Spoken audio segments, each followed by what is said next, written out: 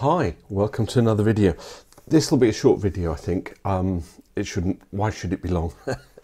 In my last video where I did some urban photography, I told you I was in the market for a compact camera, Sony Cybershot or the Canon GX series. It's arrived. I'm really quite excited. I bought a compact camera. I wonder if it's going to change my photography. It's the Sony Cybershot. It's 20.4 megapixels. Everything's on the back, it's fixed screen. And when I power it up, out comes the lens. And it gives me, oh no, this is going to go on for eternity, isn't it?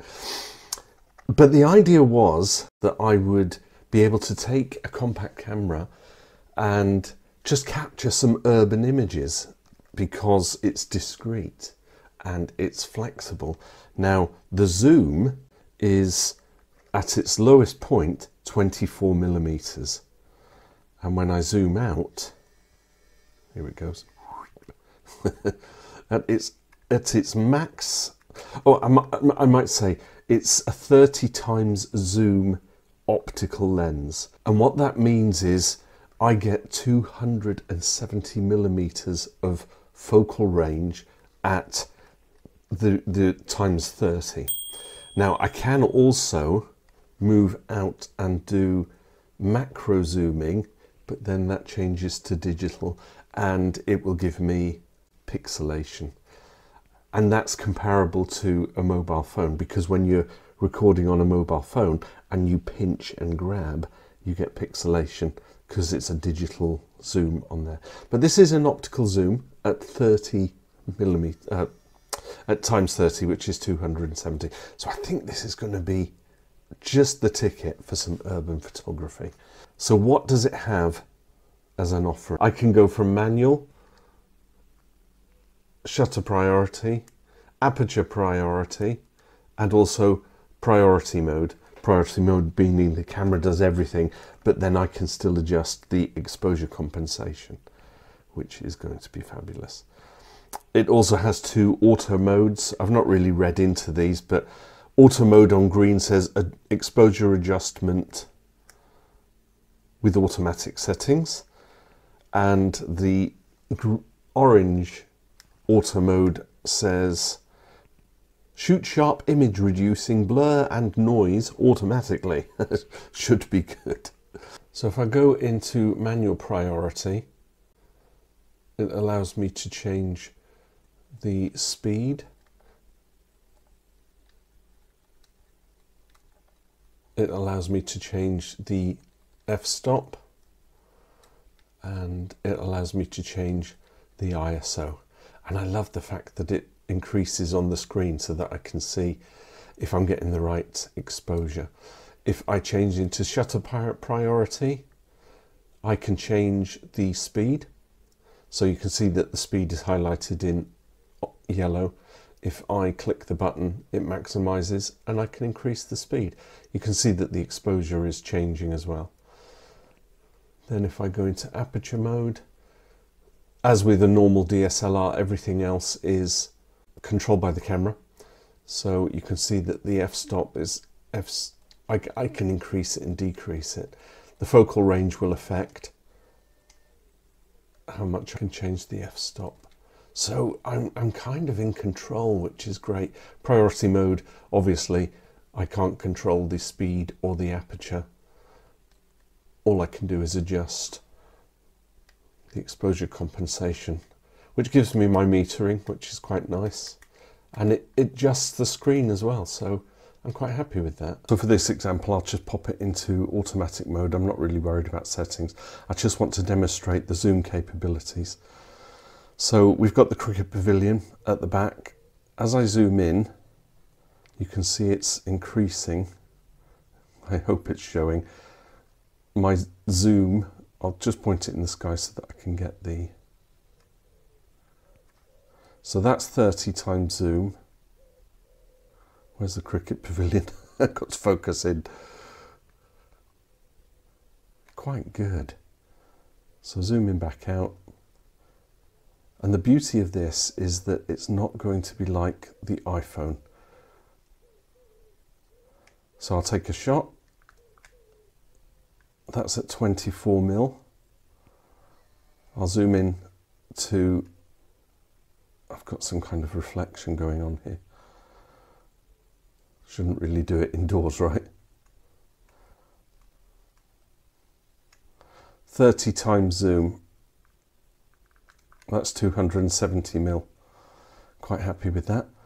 And then if I do the macroing, it will show us what the pixelation is like. And then finally, I can have nothing on my screen, which is fine. It's showing there's no flash, but it's still giving me the settings at the bottom. But if I change the display, I can add the level so that I can see if anything is level, which is great. Or, and this is important because I don't have this on my DSLR, I've got the histogram. So as I point down, you can see the histogram is moving all by itself. It's fabulous. So I can see if my shot is the right exposure every time.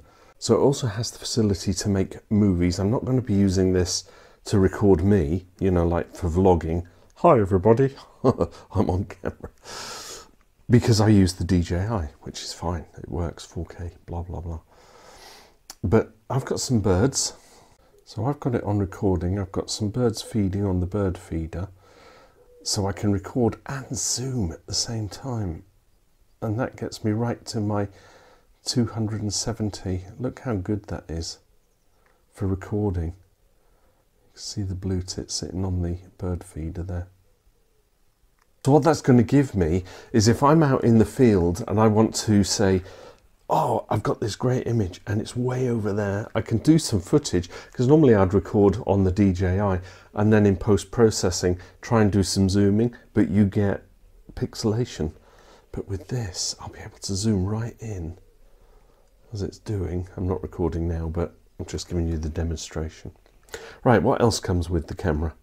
I got myself some spare batteries with a USB charger, so that's quite cool. You've got the compartment that holds the battery, easy enough, and the SD card holder. It's normal SD size. This is just a 64 gig SD card that came with the camera.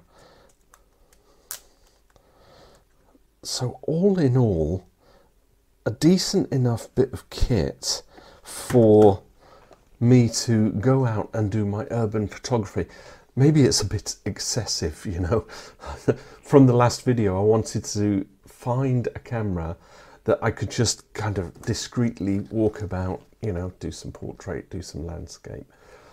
It's not going to be a substitute for the DSLR because, you know, that's camera of choice, but it is a substitute for the iPhone. And the reason being, the iPhone I can take pictures, but at the lowest resolution, is it 24mm on an iPhone 11?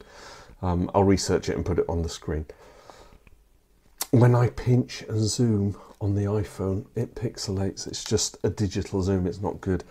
So I'm quite content, turn that off, that I can go out with this. So the next thing to do then is get out in the field. This isn't a review of the camera. I think it's decent enough. I've already used it taking snaps. I took the grandkids to a bird sanctuary, got some decent shots just using this, just zooming in, zooming out.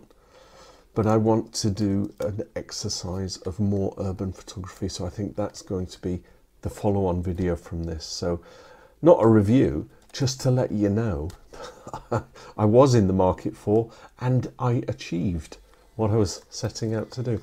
Cost me £110 on eBay. I'm quite pleased with that. The Sony Cybershot DSC-HX50V. When did it come out? Put it on the screen for you now. So it's not new, but it's in good condition for £110. It's going to be good. It's not going to be a game changer. 20 megapixels. My DSLR is 24 megapixels. But you know what? It's not the camera. You take the pictures, right? Not the camera. So there you go. That's my new toy, which I'm going to go out into the field with in my next video. So thanks for watching. I just wanted to put a quick one together just to show you what I bought. Bye for now. Thanks for bearing with. See you in another video.